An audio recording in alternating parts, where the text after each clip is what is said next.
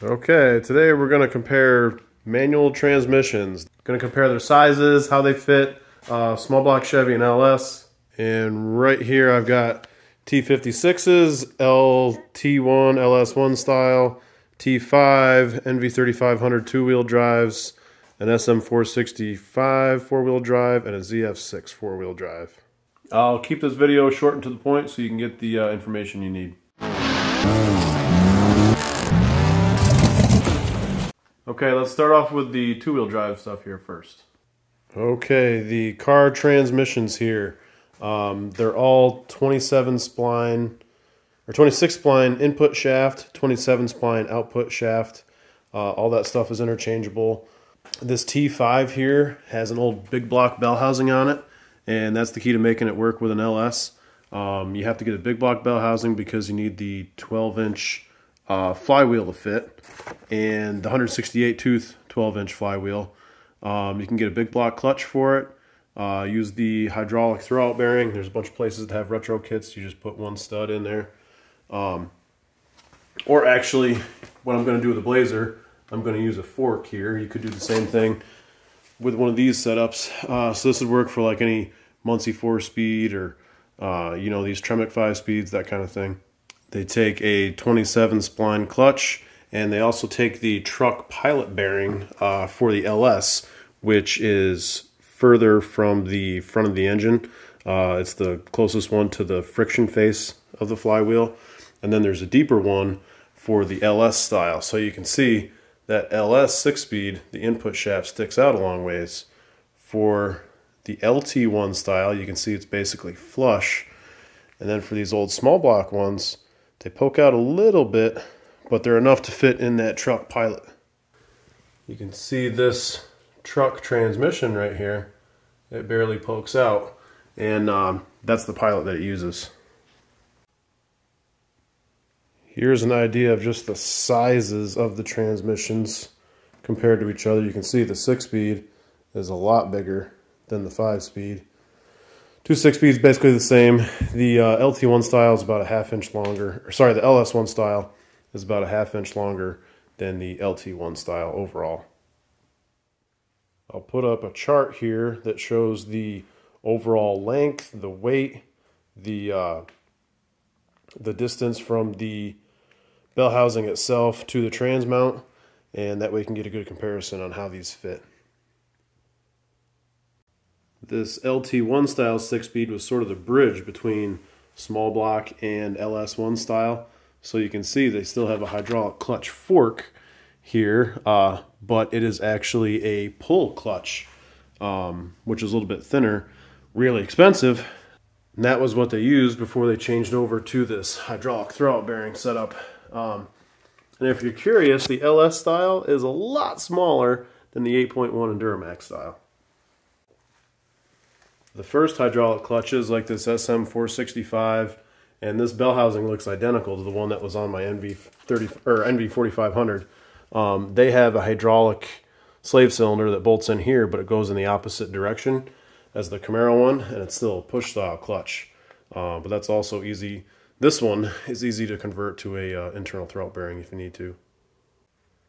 These NV3500s here are also sort of a changeover because they were used on the 4.3 V6, which is basically a small block Chevy minus 2 cylinders, and also the LS. So the small block Chevy bell housing uses this hole, the LS doesn't.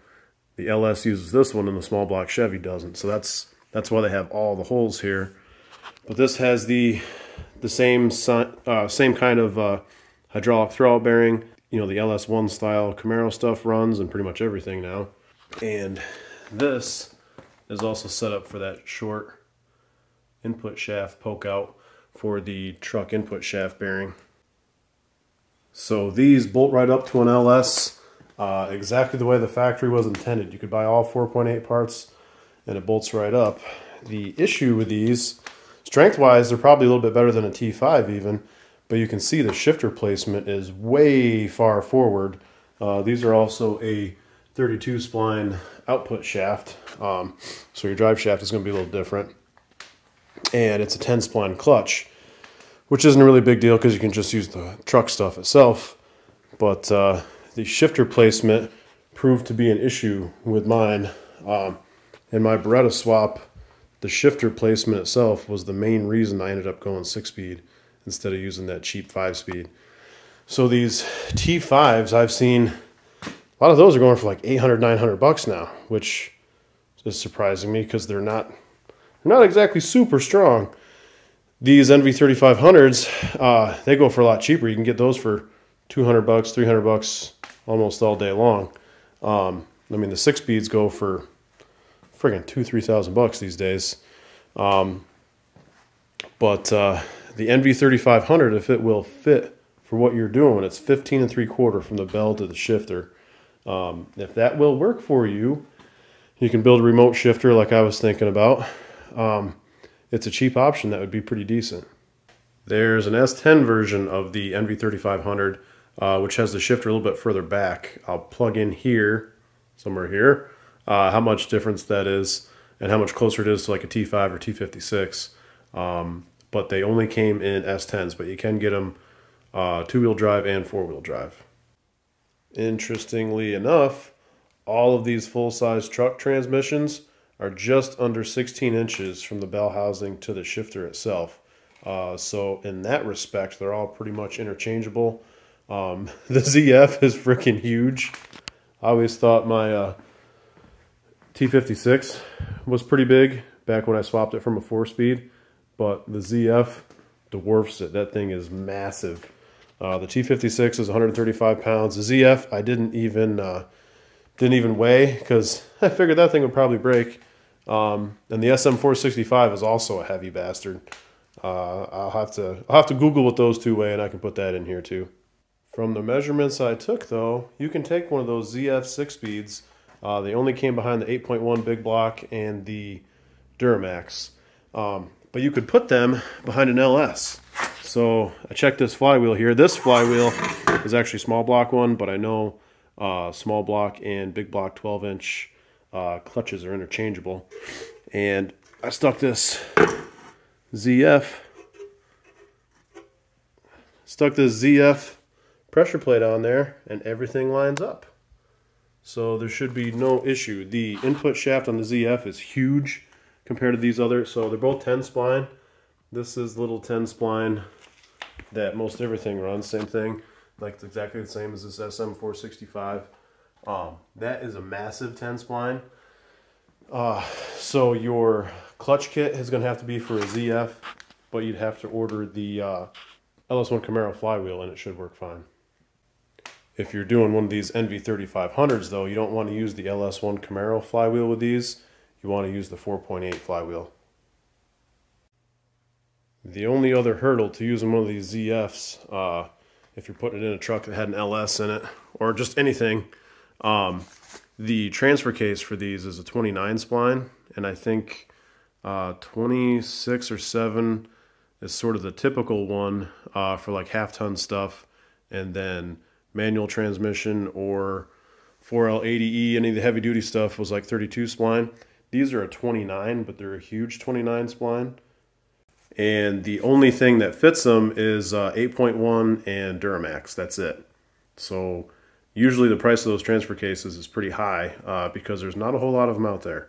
And they had that pump rub issue, which means a lot of good trucks ended up needing new transfer cases, so the prices are up there. Most of these too, most of the trucks of this era, the ones with a manual transmission came with a floor shift transfer case, but most of the trucks of that era are push button.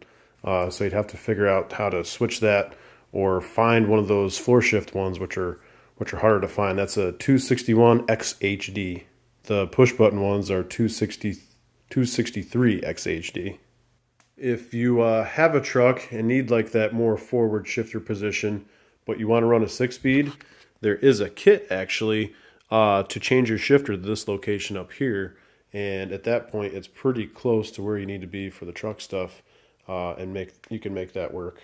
Another thing I did, since the fitment was pretty tight, putting that new tunnel in the Beretta, I took the skip shift solenoid, still on this one here, took the skip shift solenoid out and just put in a plug. It's an M20 1.5, I think, and it's O-ring, so not a big deal to get it sealed back up. Okay, I think I covered most of what you guys are going to want to know. If I missed something, drop a comment, let me know, and I'll see if I have an answer for you.